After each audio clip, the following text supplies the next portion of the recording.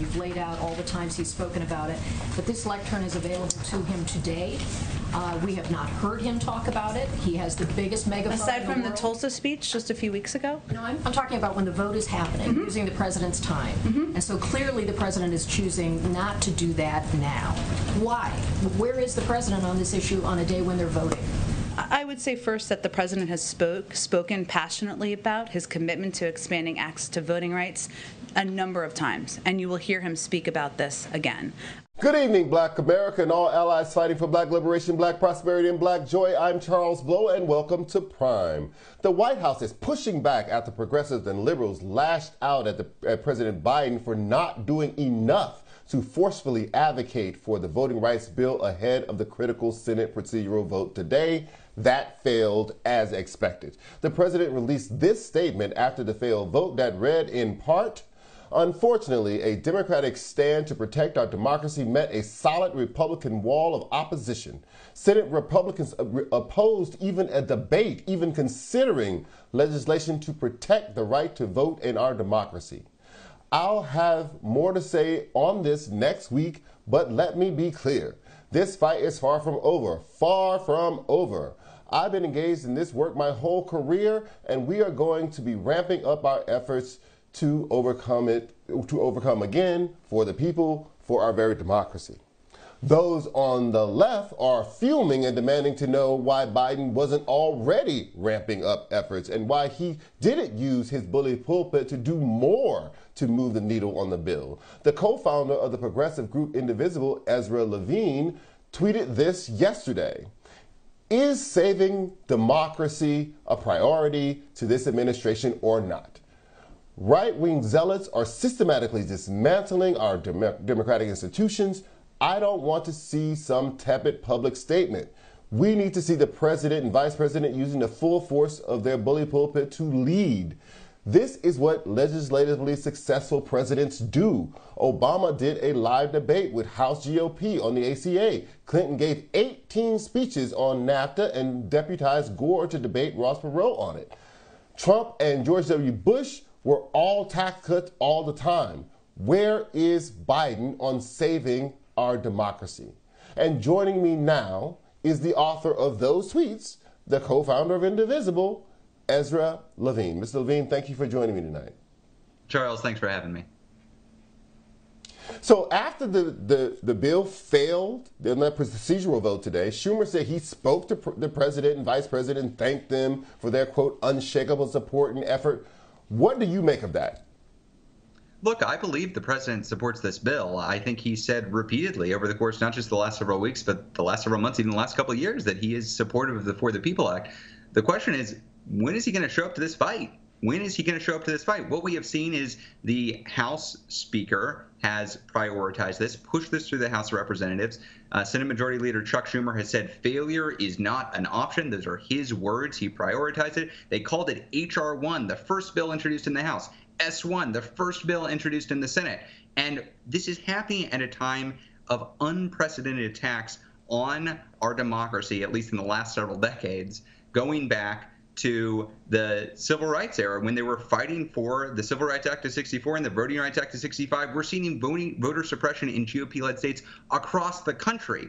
That threat is mounting every day. You look at any GOP-led state, whether it's Texas or Florida or Arizona or New Hampshire, where there's a GOP trifecta. They're passing voter suppression laws specifically to deprive mostly brown and black people of the right to vote. That is their goal. Now, what are we going to do about it? We've got something called the For the People Act, which the president supports. So where is he? Where are his 18 speeches in support of the For the People Act? Where is his effort to actually raise the public consciousness about this? The game isn't over yet, but we need him in it to win. The vote today wasn't a vote on the bill. It was a vote on whether to vote on the bill. It was a debate about whether to debate the bill. The Republicans don't want to debate this. Of course they don't. But that vote failed because Mitch McConnell wanted to cut off debate. Now the question is, what do they do next? And this is the key question. They're going to, yeah, go ahead, Charles. So, I just want to play you something else that Schumer said today and get your response to that on the other side. Democrats will never let this voter suppression be swept under the rug. We have several serious options for how to reconsider this issue and advance legislation to combat voter suppression. We are going to explore every last one of our options. So what exactly could those serious options be, other than eliminating the filibuster, which Manchin and Sinema and people like that don't want to do? Well, so you're absolutely right. The only way to get this federal legislation through is some kind of change to the filibuster. And we know that because Mitch McConnell tells us the only way to get anything done on democracy is to change the filibuster. He has unified the Republican caucus against not just the For the People Act, but also the John Lewis Voting Rights Advancement Act. He said, nope, we're not going to do that. So you're not going to get 2 Republican votes, let alone 10 Republican votes for anything we're talking about. So you are exactly right. The only way to move this legislation to the president's desk is a change of the filibuster. But I would push back on this idea that the votes just aren't there, or that Joe Manchin isn't going to do it, or Kyrsten Sinema isn't going to do it, or any of the other senators. Where we are now is in a negotiation. And what do politicians do in a negotiation?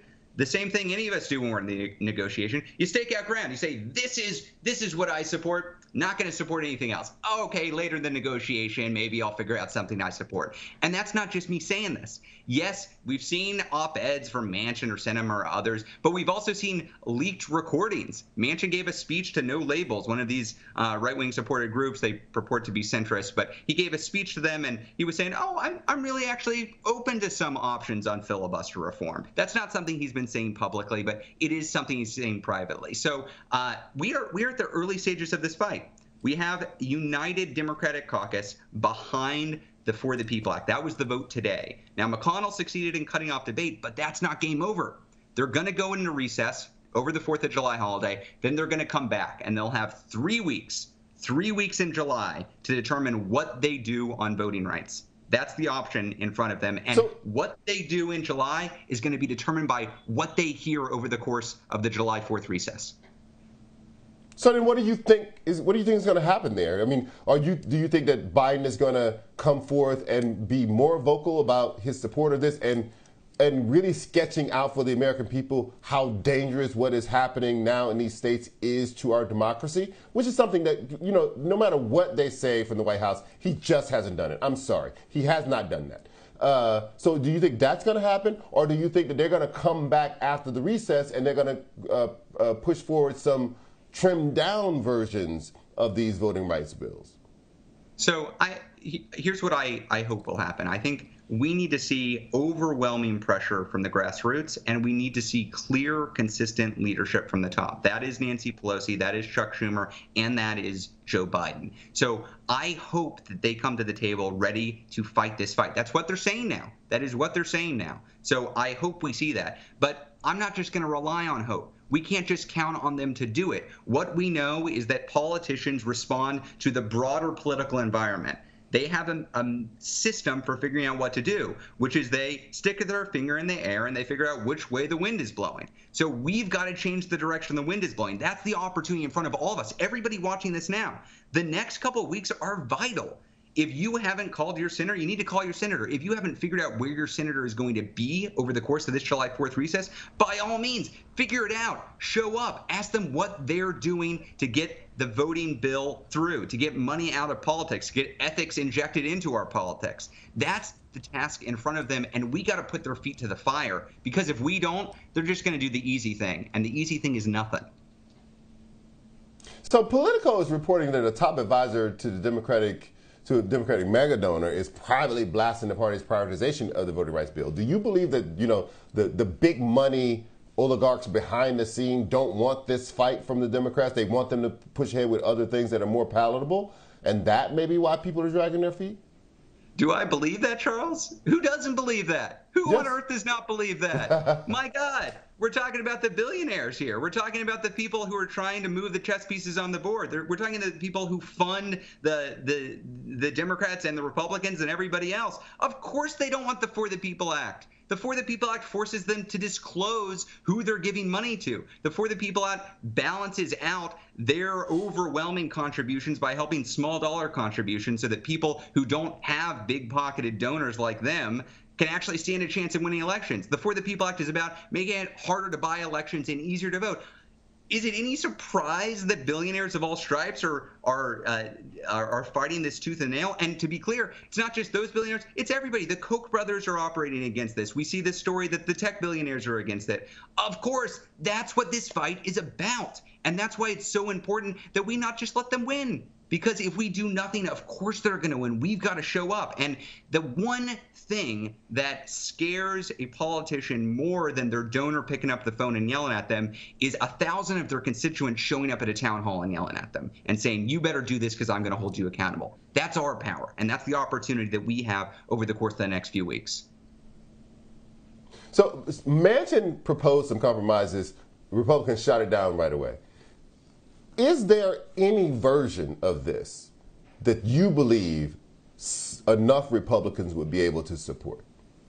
So we just got word from Roy Blunt earlier today, who is seen as one of the quote-unquote moderate senators in the Republican caucus, who said he wouldn't even vote for a voter ID bill at the national level. That's not even a progressive priority. That's a conservative priority. Would not even vote for a voter ID bill because he believes states ought to have control of their elections.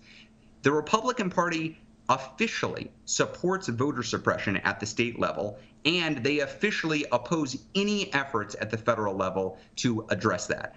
That's the reality, and you don't have to listen to me. Listen to the Republicans.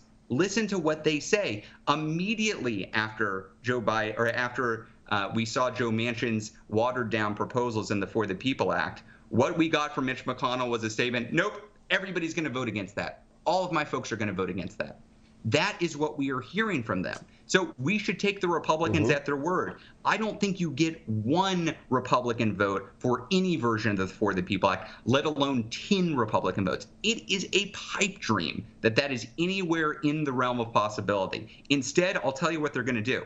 They're going to stall, they're going to delay, they're going to drag this out, and they're going to hope that Republicans don't find their spine, and that they're able then, the Republicans are able then, to continue gerrymandering and voter suppressing their way into majorities next year. That is their plan, and currently, I'm sorry to say, Charles, they're on the way to accomplish that.